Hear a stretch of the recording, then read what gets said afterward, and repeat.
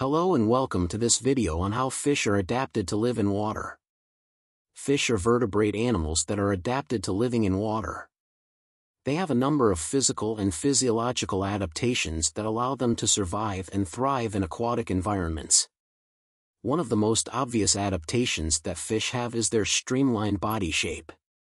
Fish have a slender, elongated body that is designed to move efficiently through the water.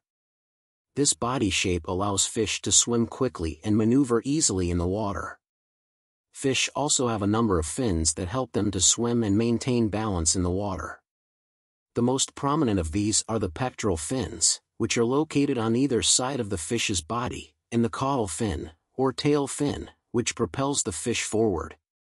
In addition to these physical adaptations, fish have also evolved a number of physiological adaptations to help them survive in water. One of the most important of these is the ability to extract oxygen from water.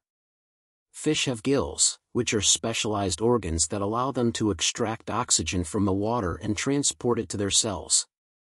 Another important adaptation that fish have is the ability to regulate their body temperature. Many fish are ectothermic, which means that they rely on external sources of heat to regulate their body temperature. In water, this is often achieved through the process of thermoregulation, in which fish use their gills and other body surfaces to absorb heat from the water. In conclusion, fish are highly adapted to living in water. Their streamlined body shape, fins, and specialized organs allow them to swim efficiently and extract oxygen from the water, while their ability to regulate their body temperature allows them to thrive in a wide range of aquatic environments. Thanks for watching.